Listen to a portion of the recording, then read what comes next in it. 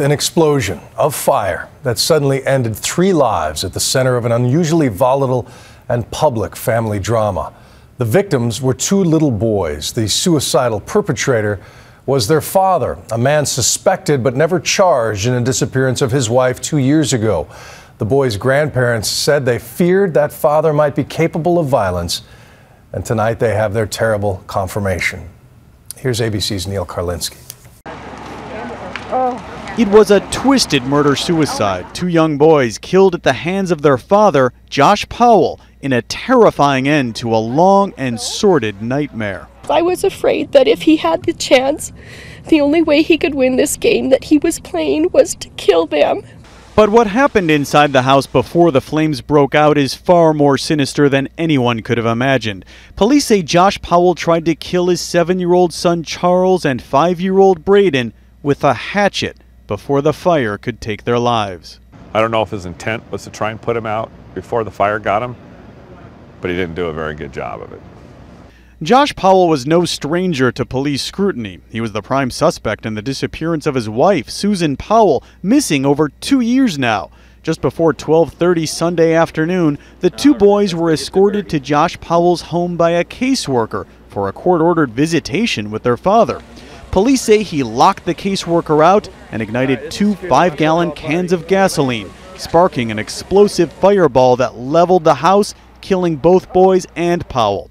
And they say there were signs he had been carefully planning his final act. He donated their toys to a local charity over the weekend and sent goodbye emails to several people. We've discovered multiple emails that he sent to his pastor, he sent to his cousins, and he sent to other people that are a bit longer in length. They dictate what to do with the utilities, what to do with his money, what to do with certain aspects of his life. But he said nothing about his missing wife. Powell's story to police was that the last time he saw Susan was at their home in Utah, just before taking the boys on a midnight camping trip, a story that never quite added up.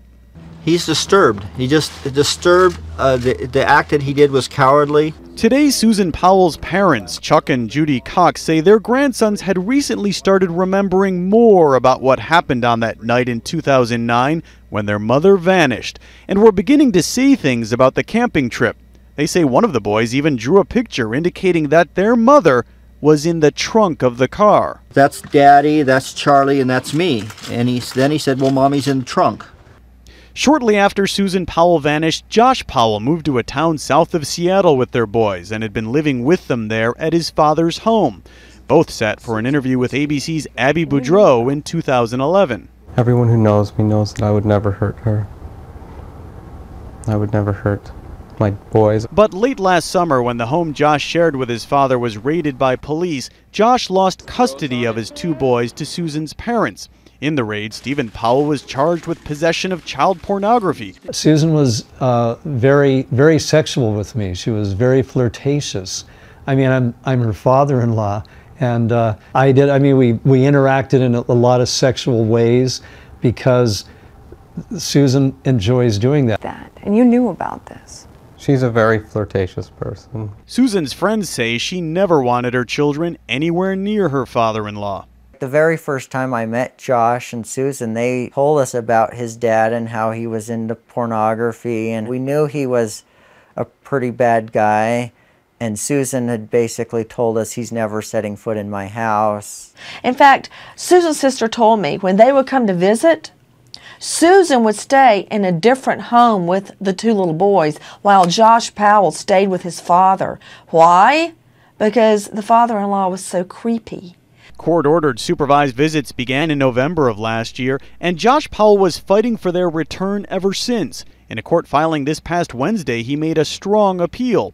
"I've proven myself as a fit and loving father who provides a stable home even in the face of great adversity. A lesser person would fall under the intense scrutiny I am facing." But the judge requested a lie detector test and further evaluation. I don't think the order of the evaluation caused this. I think that this has been coming. It's been brewing for a long, long time. And even though the family begged the court for help, those visitations were in place and they were allowed. The boys' grandparents say they are convinced that Josh Powell saw the kids as his own, like possessions, and he didn't want anyone else to have them. Her blood sister told me the parents begged for him not to have visitation at all. I mean, come on, what more do you want? The mom has been murdered. She was taken out of Josh Powell's home and murdered with the boys in the car.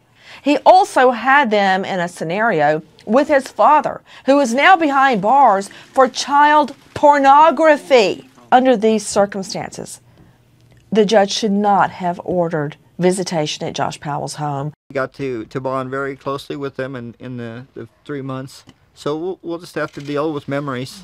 He could have at least left a note behind, At least we saying where put her to Susan was. rest. Tonight at the boys' elementary school, children are leaving messages trying to make sense of the loss of their schoolmates, a loss that no adult can fully explain. It just seems unreal. And at the Cox home, children's beds will sit empty. An entire family has been wiped out. I'm Neil Karlinski for Nightline in Graham, Washington. And 2020 will delve deeper into the Powell family tragedy this Friday, an hour-long special